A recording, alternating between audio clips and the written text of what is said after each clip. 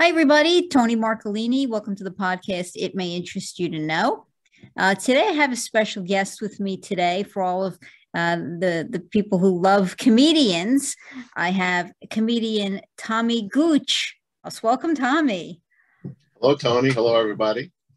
So good to see you. I haven't seen you in a very long time. Been a long time. I know. I should explain. Initially, I met you through. Well, I think it was through my brother, but I mean, you did a podcast. How is the painter? How's he doing? He's doing well. Okay.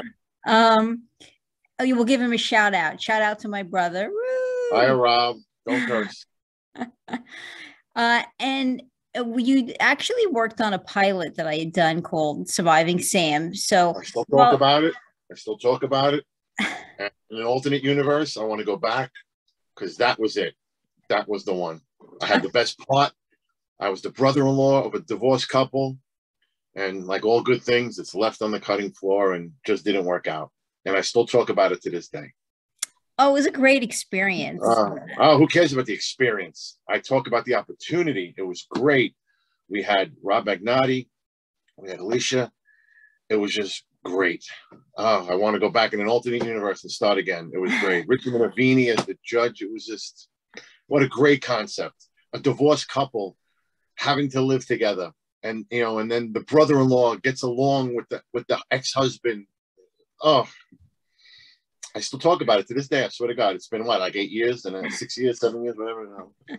It was good stuff. It was a funny show, and it was a great cast. It really gelled together very well. And yeah, and that was I want to say your first foray into doing some acting. Hold on, I got to Google foray. I'm Googling foray right now. Yeah. Okay, that was your. Tony, you're a lawyer. You're a former lawyer. I'm a stupid comedian here. You got to use words, you know. But yeah, that was I've done little things, but that was something that really, it just had some legs. You know, like I said, I'm not being poo-poo. Obviously, like all show business, things happen and things get off the ground. But it was just. I love that the concept was great. The writing was great. You know, but whatever. Maybe. We're still living. You never know. Something could happen. Who knows? You never know. I always say that. And I think you've done a pilot as well for Hulu. Yeah. Back around the same time. Yeah. So, do you consider yourself an actor or a comedian more? Which pays more? No, I'm a comedian. Listen, there's no doubt. I'm a comedian, and no doubt, and that's what I do the best is stand-up comedy. But I definitely, like all good comedians, we're all looking for that opportunity, you know, to exploit ourselves in other ways, you know. And I don't mean just like Saturday Night Live, anything, you know, a commercial or any kind of your production, you know, to exploit our abilities, you know. But so yeah. Well, I thought you actually, I think, would be fantastic in any level of a sitcom. You were good, you know. And I think the rest of the kids Surviving Sam would agree with me. You were really good. You just had you had a look at you and you could laugh, and I mean that in the nicest of all possible ways. You just you had that perennial smirk that even when you were serious, I wanted to smile. Thank you. Yeah, I remember one time we were doing some kind of line. I can't remember it, and I think it was you or maybe somebody said, well, "How would you say it?" And I go, "Here's how I would say it." And I went blank, blank, blank. You're like, good, say it that way. That's the way to do it. That's right. So, that's right. Alicia was so great. Alicia was so great. I mean, this lady was on All My Children, and here she is with me, and she was so sweet. Alicia Minshew is fantastic. We'll give a shout out to Alicia now too. Hi, Alicia. Yeah. So talk to me about comedy. Now you're a stand-up comedian, so you do typically what comedians do. You go around to different clubs and you perform. But how do you create your comedy? What does the creative process look like for you? Well, somebody tell me, please help. No, I'm always looking to get new jokes. Every comedian is different. And when I mean every comedian, there are comedians that are alike, but every comedian is different. We all have different acts. Some people do, you know, some people are political, some people are non-political. You know, my act is kind of autobiographical. You know, I call it, here's a big word. I'll give you a big word now. I'm like satirically autobiographical. Like I stretch the truth a little bit. You know, we make it funny, try to be relatable, try to be self-deprecating. It's really just an extension of my personality, and everybody's funny in a different way. But I tell younger comedians this, and I always tell myself, and I learned this too myself, is there's the line, dance with the girl you brought. In other words, do what got you there, and you know how good you are a certain way, and don't try to waver and be somebody different. And that's made me better. In other words, I'm confident to know I can be and am funny in a certain way, and that's the way I roll, you know. Now, how do you create? I mean, you write your own material, so is that Yeah. something? Do you have a Well, process for that? I mean, is it, well, do not I really, walk the not really. dog? I should be better at that, as being the writer. I mean, I'm not no great joke writer, you know. I'm not like some.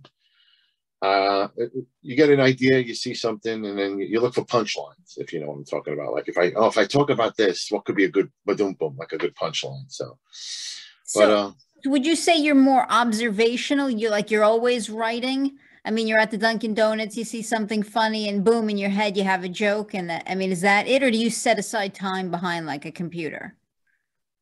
no, I should be that. I should do the latter. I used to say I put aside 20 minutes a day and this and that, but definitely observational. Something pops up and you're like, and every comedian, if there is a comedian watching this, you always hear something, you're like, that's a joke, that's a good one. And you try to say to yourself, what can I say to make it funny on stage, you know? So just recently I came up with a new joke, and it was just right off the cuff. Someone didn't know I had a 9-year-old son, that I'm 54 with a 9-year-old. And he was complaining that his son still lives in the house. Just talking. He goes, my son still lives in the house. He's 28. He's got no job. And he goes, how about your son? And I just said, I go, yeah, my son still lives with me. And he goes, well, what's his excuse? I said, well, he's in 4th grade. I said, he's 9, you know, so there's no working baby. And right there, I'm like, oh my God, that's a great joke. And I've been using it like for a few weeks, and it's a great joke. So it's, you know, but see, there's the punchline in that. So all comedians are always looking for those things, but always working on that. That's what you got to keep. You got to try to keep writing new jokes, and it's the hardest thing to do, actually. And I respect all comedians that are really good writers.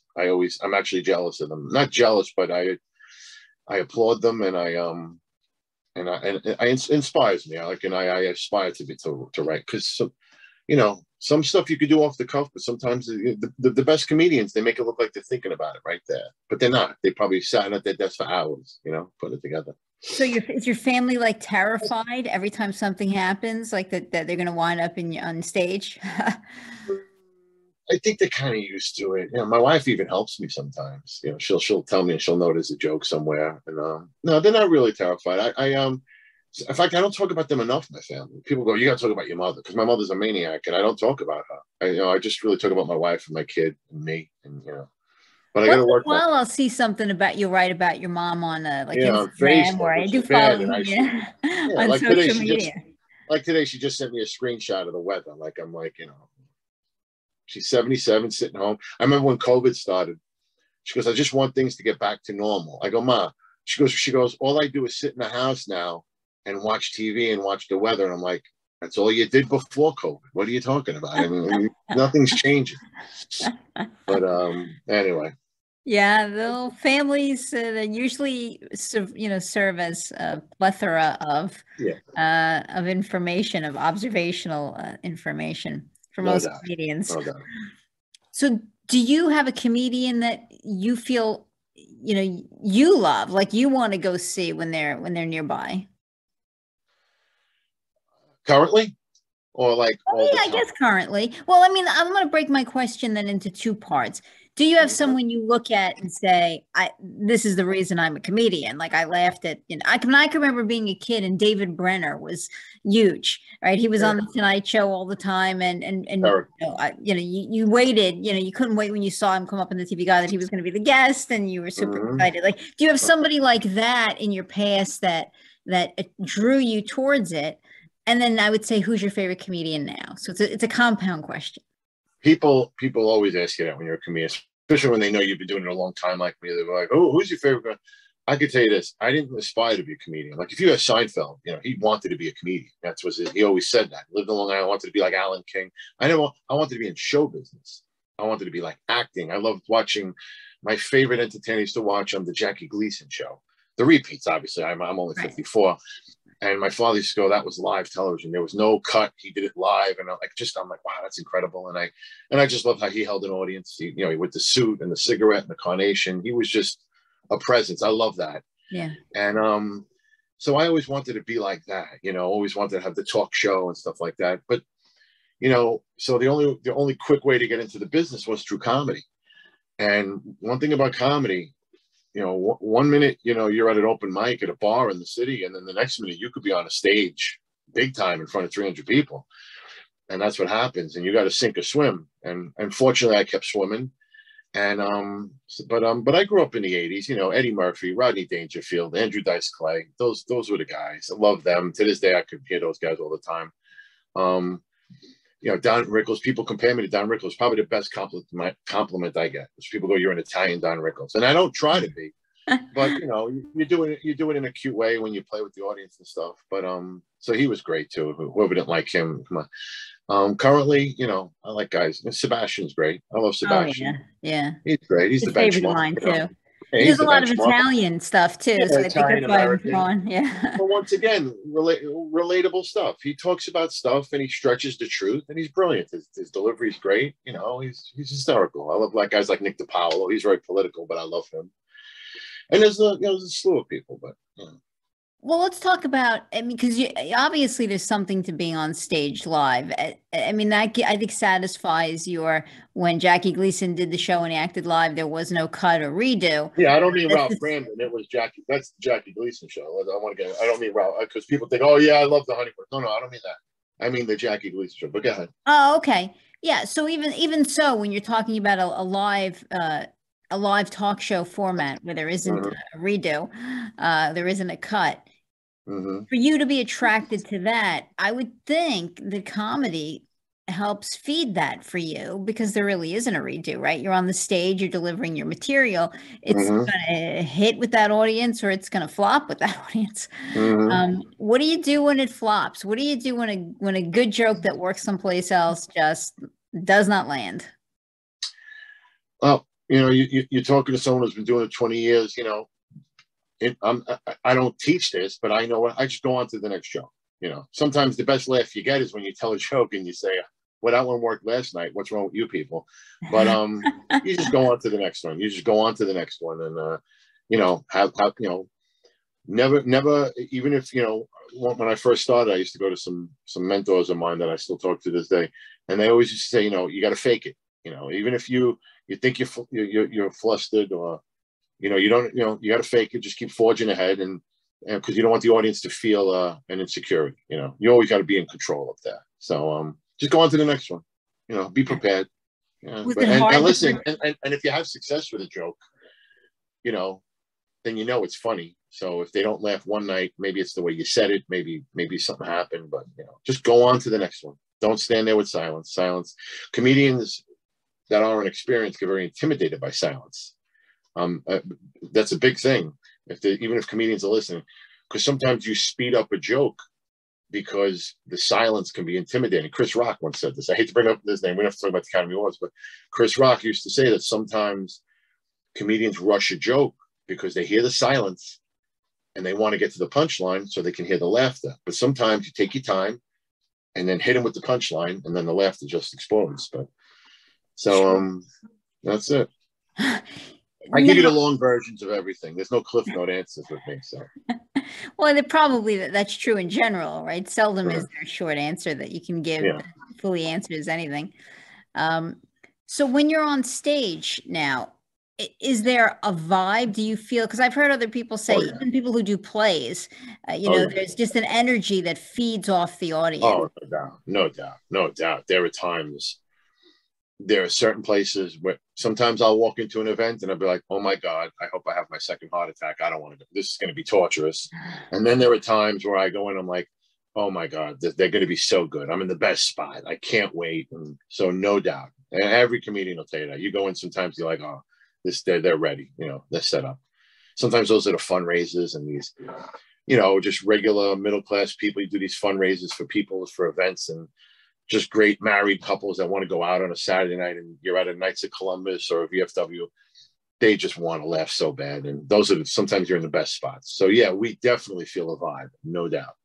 Do you remember the first time you ever stepped on a stage to perform your Billion percent. It was Caroline's on Broadway, December 11th, 1999. I remember being backstage, and this is the truth. I've told this to my son too. I remember my hands, I don't know if you can see my hands, they were on the table and they were flat. I felt paralyzed. My mouth was bone dry. I was so nervous. And I remember one of the hosts looking at me like, hey, you're up soon. And I'm like, I'm glad you can talk right now because I'm so numb. And, but it took one joke. I walked out. I think I looked at the person in front. I said, and I was really, really, not that I'm so skinny now, but I was really, really fat. I said to the lady, if I leave this mic stand here, can you still see me? The audience, it's a very hack joke. Comedians, all fat comedians say it. And the audience laughed, and it was like, the blood just rushed all through my body, and it was raw. And I roller skated the rest of the show. But yes, I do remember my first show to this day, December 11th, 1999.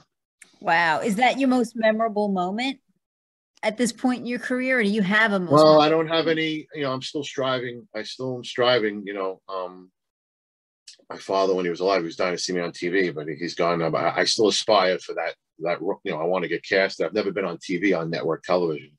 No offense to your podcast, but I want to be on, No. So I don't have any real memorable, like I haven't been on Jimmy Fallon or anything like that, but I've had some great events. I'm blessed to play the Borgata in Atlantic City all the time. Those are some awesome shows. When you make 1,000 people laugh, those are great shows. And sometimes when you do some fundraisers for some real sensitive causes, and then, you could be, and I mean really sensitive causes. And then the people who went through those issues are hugging you after the show, thanking you. I'm like, wow, that's incredible. This lady, like, I don't even want to say, but this lady went through some real grief in her life, and she's thanking me for making her laugh. So those are really gratifying times. But I don't have that one, I don't have that David Letterman moment. I'm trying. Come on, help me out, Toni, will you? I think that's the beauty of your career, right? That the comedy, because you just never know where people are in their life. And I've said this before on the podcast. You don't know what kind of day they're having. You don't know what trauma or what experience they're having in their life. And I think the wonder of comedy is such that you can help that person escape for a little while, or you can give that person whose life is just, tumbling down around them, a little bit of joy. And that's a gift, right? That is equally as valuable as any other career. I mean, we look for entertainment when we're, when we're going through bad times in our lives. I mean, I remember, and I've said this before too, I remember my cancer journey, and I really needed some joy or something to hold on to. Like, I remember, I needed to know, like, focus, like tonight I'm going to be able to watch this sitcom. You know what I mean? I needed to be able to focus on something else, and then just spending that little bit of time with whether it's a sitcom or a comedian, or you can just get away, try to laugh and get away. And I think that serves such a valuable purpose. And I think entertainment, the whole career, is underrated for exactly that reason. I do think that it serves such a valuable purpose in society. Oh, no doubt. No doubt. Every comedian has that little bit of a badge. Like, we feel like, the situations we go into, like we were talking before about good situations, if we're going in, we're vested, like, to do those things. And there's no doubt. I mean, I can't even add to what you said. There's no doubt. Like you said, if there were times you went through cancer and you were looking forward to watching something, just like that, there's no doubt. And I've really been feeling it a lot this past year, because remember, 2020 was basically X'd out of people's lives to socialize, and then a good portion of 21 into 22 now. The line when people say, "Oh, I've been dying to get out. I haven't laughed this much." These people really mean it now, because they really haven't been out. They've been trapped in their houses, living in their sheds. They haven't known what to do. Now they're going out and they're laughing. They got the vein popping from their neck. So I really feel their happiness now. And I mean that, when because people always say, like, "Oh, that was great. I haven't laughed that way in a long time." They really mean it now. It's true. It's the truth. So. Now, let's talk. For a while, you were doing the vignettes with Victor Benedetto, a fellow comedian. Ooh, the name. And Yeah, I'll give you an A for effort, but it was like, Di Benedetto, okay. You're Italian, Tony. Get it right. You know, this is the second time on the podcast I totally messed up an Italian name. I think I'm Italian. Can you say my real name? Right, you know I'm not born Gooch. I know you have a long-sounding Italian name, and I don't remember it. Oh, because Marcolini's short. No, it's Gucciardo. Gucciardo, that's right. That's right. Yeah. But and speaking of December 11th, and I started, when I first started, I was going to be Tommy Gucciardo. It's my name. But then everyone was butchering it. They couldn't say it. They were spelling it wrong. And a couple of people that were in the business said, listen, everyone calls you Gooch, go by Gooch. And I'm like, yeah, I go, if I play softball or base, they break down Gooch. So he goes, yeah, go by Gooch. So I've been going by Gooch for 20 plus years. You know, it's not like a stage name. It's just, if you know me 5 minutes, you're going to call me Gooch anyway. So I go by Tommy Gooch. But I tell people, listen, if you want to cast me in something and pay me, you can call me Cleopatra. I don't care what you call me. But yeah, it was Di Benedetto. Yeah, I used to do those vignettes with him. He's a great actor. He's doing well. I haven't worked with him a long time, but those vignettes were really funny. Those vignettes were fun. That's the time. Yeah, natural stuff. Did you ever think about continuing to do vignettes? I know you only did it that short period of time. Yeah. No, I should do more of that. You know, I should do more of that exploitation, so to speak. But I do a little Facebook and a little Instagram and a little Twitter, but I really don't do those kind of like, you know, out of the box things. I mean, if someone was doing it, and I'm not the leader of those things. I was great as the little sidekick for those things. But, well, to your more, you need the stage presence. It sounds like. What do you mean? You know, or a good script, right? Either a TV show, you know, or a good script. And well, like I said, if I was with another comedian and he was doing a video, I would be hysterical in it. But I'm not the kind of guy who's just driving to my show and say, hey, look, I'm in Oneonta, look at this. I don't do that. That's not me. But I'm great. I'm just not the starter of it. That's all. Look. Do you ever write any material as you go? Have you ever been on stage? I'm curious. Some of my jokes I've actually thought of on stage. Came to me real quick. To this day, I use a couple of one-liners, and it actually like happened on stage. I didn't even write it. It just comedians' minds. Any comedian listening knows exactly what I'm talking about. You know, you got gears in your head. You're telling a joke, and you're actually thinking of the joke that's coming. And yeah, sometimes, not often, but sometimes, yeah. Well, that sounds interesting to me. I mean, for me, my experience is very different. You know, my background is law, really. And so in the courtroom, even though it may come off as a very natural conversation that we're having with questions, I've prepared for some time, to be able to do that. So I know where we're going. I know, everything I want to get out of the person before I start questioning them. And so it's very different than I think your experience, where you have a lot of room to ad lib. I mean, because I remember you ad libbing when we were filming the pilot. Well, that was because I forgot the lines, Tony. But never admit that, Tommy. Yeah, I forgot the lines, but there's a lot of ad libbing on stage. Listen, sometimes I forget. Sometimes I'll tell my wife I got 2 new jokes, blah blah blah. I'll come home and she'll be like, "Did you say those 2 new jokes?" I go, "No, I forgot them. I forgot to do them." But I ad lib 2 other things. So there's a lot of ad libbing. A lot of comedians do a lot of ad libbing on stage, off the cuff, so to speak. Now, is your favorite genre comedy? If you're going to watch a movie, or what's your favorite? I mean, this is interesting because I've had writers whose favorite genre is different than what they write. I'm a weird apple on this though, Tony. I get made fun of. I don't watch movies. Listen, I'm channel surfing. Don't get me wrong. The Godfather, of course, I'm going to watch it. You know what I'm saying? That stuff like that. If I'm channel surfing and Shawshank Redemption's on, I love that. But I'm not a big movie guy. I'm just, I would love to. You watching sports, right? I'm a sports guy. Yeah, I watch, football based. Yeah, definitely love sports. But you know what I could do now? What I've been doing lately is sometimes if I'm, through the advance of technology, I'll go on my smart TV and I'll watch. I'll go on YouTube and watch stuff on YouTube instead of channel surfing, because I don't even care for what's on TV, you know? So I do that sometimes, but I hear that a lot. yeah. A lot of people saying that they're not as invested in the shows of today. And I can tell you, I am not at all invested today. I mean, I used to like American Idol years ago. Now I really don't. You know, I even have trouble now. You ready for this? I have trouble watching shows, excuse me, that I liked years ago because it's so far-fetched and technology has advanced so much. I'm like, oh, it couldn't even have happened. You know what I'm saying? Like the movie The Fugitive was great. And now I'm like, that couldn't happen today. They'd spot him in 4 seconds. There'd be 90 cameras. You know what I'm saying? You know, I watch Friends now. I'm like, how did I get into Friends? These kids are all broke. They were living in an apartment in the city worth $3,000 a month. How do you do it? It's ridiculous. How did I get so into this? It's stupid.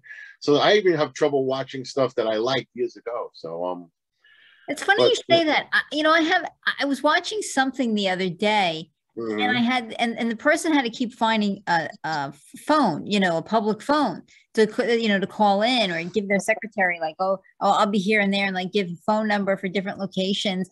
And I thought, wow, right? We're so used to you just get the person on their cell phone wherever they are.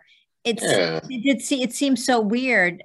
There's video cameras everywhere. I mean, there's security cameras at every traffic light. So, you know, you know what I'm talking about. That doesn't mean you can't watch it, but I look back and I'm like, oh, it can never happen. It's impossible. There's no way. So, yeah. Sure. And I think that is an interesting point with The Fugitive, right? There's a book about, you know, after John Wilkes Booth shot or killed Lincoln, right? That he goes on the run. And he's able to, you know, travel through several states. And there's a really interesting book about that, you know, that whole thing. And you're thinking in the world today, that would never be possible, right? Yeah. You'd never be possible to just like. Won't be able to get out of the state. I mean, let alone, we won't even get out of town. You know, he won't be able to get to the next traffic light. There's cameras everywhere. We talk about OJ. I hate to bring up OJ. You know, that guy, we know what he did and then went home. There were traffic lights everywhere now. They'd be able to trace where his car was and you know what I'm saying? So it's just so different. It's so different. And your cell phone is just pinging.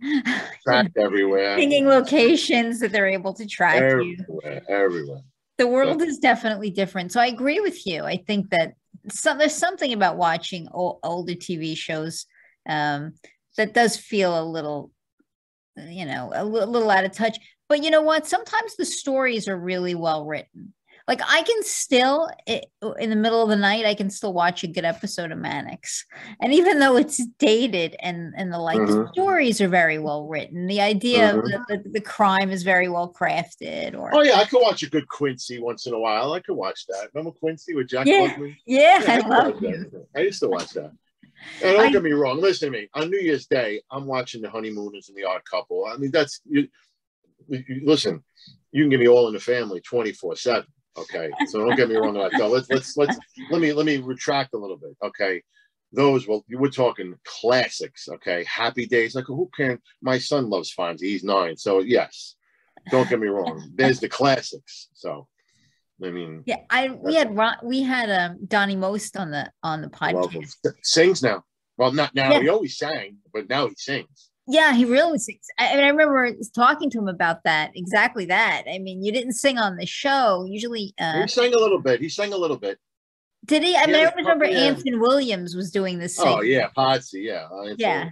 Yeah, but usually you saw him kind of in the background, and he said that's kind of how it got set up. Like even though he could sing, because Anson Williams was the guy who was going to be doing the singing, they really didn't give him many opportunities, but he was able to sing a few songs. But it was so interesting to me that he said from the pilot, he felt it. You know, he felt the energy of that show, that it was going to go on and be a success right from one. You know, and it really was. I mean, it was blocked until today. I mean, can you anticipate being involved in something that, you know, 50 years later, people are still tuning into and love it? That was my favorite show. That was Tuesday nights, 8:00. With mom and dad. Those were the days, yeah. I actually do a joke in my act about that. I'll paraphrase it where, you know, life was just so different. Like, we're going 1,000 miles an hour. Like, I mean, One minute I'm with my son at school. The next minute on a Tuesday night, I'm in the diner with him. And I'm like, I never went to the diner with my father on a Tuesday. It was a school night. We watched Happy Days and we went to sleep. That's how simple life was. Now we're going 1,000 miles an hour every day. And so life is really different. But yeah, those shows were All in the Family. You talk about knowing it. They didn't know it then. That show flopped its first season. And then it went into syndication. They played reruns and it exploded. And those shows are the best.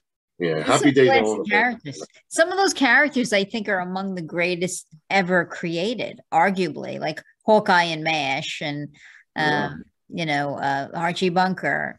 A lot of those. The writers are even more brilliant. The writers show you how brilliant they are, because what happens is that the characters, and this happened in Friends too. If you watch the pilot of legendary, when you get legendary sitcoms, watch the pilot and watch how different it is. Because what happens is that the characters, they develop their character, and then the writers write within that character. You know what I'm saying? Carol O'Connor wasn't full throttle Archie that first season, but then it got successful, and then they wrote more parts for the way he acted, and then it exploded. You know what I'm saying? Even Edith, if you watch Jean Stapleton, she wasn't all Archie. She wasn't like that first season. It's just, they evolve. The characters evolve. Well, I've said, and again, this is something I say all the time, I think creativity is very collaborative, especially for film and television, because there's the writer who creates, the characters in the story on paper. And then there's the actors who come in and breathe life into the paper version. Right. And then there's the cinematographer who knows the angles to capture, that best tell the visual story. And then there's the editor who knows the right take, to put in. So by the time you're done, right, and then the music, right, the music director who comes in and knows what music to synchronize to I think by the time you go from the first, click of the computer to seeing it, so many hands have been in creating that project to be what it is. And then that's one of the true forms that creativity, I think, is truly collaborative. Because if you sit and write a book, there's something very isolating about that, right? It's just you behind your computer typing away. And for the most part, you're creating a world that'll never exist off of that piece of paper. You may have an editor come in and clean it up, but it's mostly a world you created, isolated. Whereas the film industry and the television, I just think it's so collaborative to get to the final result that I'm always fascinated by that. All the hands along the way really have to be, the best they can be to make it what it is. And I think actors do have a difficult job. I remember just being on the set, even with you when we were filming Surviving Sam, right? It's a difficult job to read a paper version of you, but then you bring life to it. You bring the quirks, right? And the nuances that make that person who they are. Not just me. Thank you. But so in other words, the writer writes the part, and then the actor, comedian, whatever, we bring life into what you wrote, right? And then you like the way we do it. And then you write again with the character that I just showed you. So you see what I'm saying? And we just keep evolving that way. So I know exactly what you're talking about. Crystal Chappelle was on the show, and she said that when she was on Guiding Light, sometimes she'd be a little sarcastic with an ad lib. And then eventually they started writing her character like sarcastic, just based upon what were her few ad libs, because it really seemed to work for the character. So I think that's that's exactly what you're saying. And I thought you said you forgot your lines, but I thought you ad-libbed, in filming Surviving Sam and brought a different side to that character that it would have been really fun to write for, boy, to continue. Don't get me mad again. I'm telling you, Tony, I still talk about it to this day. It was great. Maybe sometime again. It was a great concept. To whoever's listening, it was about a divorced couple who the judge makes them live together as a divorced couple. It's hysterical. And the brother-in-law, me, got along with the ex-husband. It was hysterical. And Rob was great, another comedian. He was so funny. But what are you going to do? Yeah, it was. Next life. If I was famous, I'd have a coffee mug of water, but instead I got my little bottle of water here. Yeah. It goes down just the same. Yes. So Tell me what you have planned coming up now. I mean, oh you're on tour. I think I've been seeing lots of well. dates come up. Yeah, well, I wouldn't call it a tour, but I've been calling it the past year has been like a resuscitation of our career. I mean, basically from March of 20 till March of 21, it was dead zone, and around April, May of last year, it's been about a year of getting things back in order, and just people being able to socialize and going out. We had a lot of cancellations. People would book an event and then they go, "Oh, nobody wants to go out." People want to do the show outdoors and in carports, and that was hard. But we're just trying to fill the schedule and get dates and work and get back in order. Get my life. It's been a real tough time for the entertainers. Just trying to resuscitate our careers, just trying to get it going again. I mean, that's probably just as true for entertainment business as it is for any field that really took a hit over COVID. Because if there's, I mean, I didn't even think about it beforehand, but that's how you generate your livelihood. I mean, you perform. And my wife's a travel agent too, so it was like a double whammy. Right. When people stay in, I mean, they're not traveling, they're not going out to clubs, and all those professions, are affected by that. The owners, the waiters, the performers. Trickle down, yeah.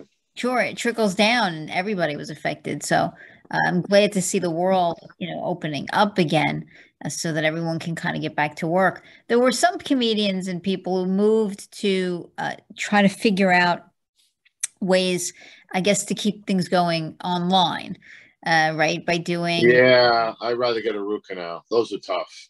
I did one or two of them. I mean, listen, you talked about this earlier about feeling a vibe. When you're a comedian, you need to hear the live laughter. To crack a joke and hear crickets and silence.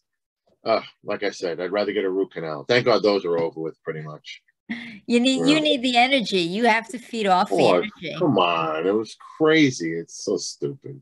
I mean, I'll do a talk show like this or a podcast, but not say, "Oh, there's 20 people listening. Tell us jokes." Come on. Gotta hear the laughter. There's a delay. I forget about it. Then you're telling the joke and you see little squares of people and they're looking at their phone. Oh my God. How do you think you'd be at acting drama? I'd be good at anything. Exploit me. And I'm ready for folks. I'm ready for all love scenes. Anything you want. I'm good for it. That's you know what, I think I agree with you. Just a little bit of acting I saw you do.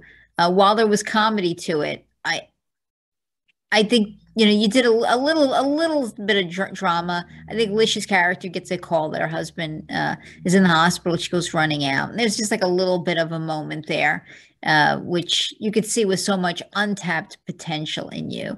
Oh, thank you. That was great. Oh, what a great time. So anyway, I'm gonna agree that I think you'd be good at almost anything. Thank you, Toni. You're a sweetheart. So tell people where they can find information about you, where they can find where you're going to be. Thank you. Follow me on all social media. It's Tommy Gooch, TommyGooch.com. Friend me on Facebook. I have a fan page, Twitter, Instagram. I got some good shows coming up. If there's any Long Island fans, I'll be at the Patchogue Theater in April 15th in a couple of weeks. I'm waiting on a date. I'll be at the Borgata in Atlantic City in a couple of months. Just come see me. Just come see me live. I have all my public events are on my website, in social media. Come see me. That's what I would love. Come see me live. Enjoy your show. So we're going to put links in the comments below. I think your website is TommyGooch.com. Yes? Mm-hmm. Yep. Yes. Up and running. Yeah. Yep. So we'll put links to everything in the comments below so you can check him out. If he's performing near you, go see him.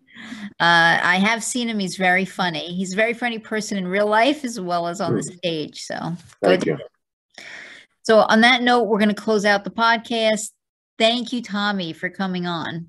Thank you for having me, Toni. It was nice to see you. Nice to talk to you. You look great. I hope you feel as good as you look, and we'll stay in touch. You got it. Bye, everyone.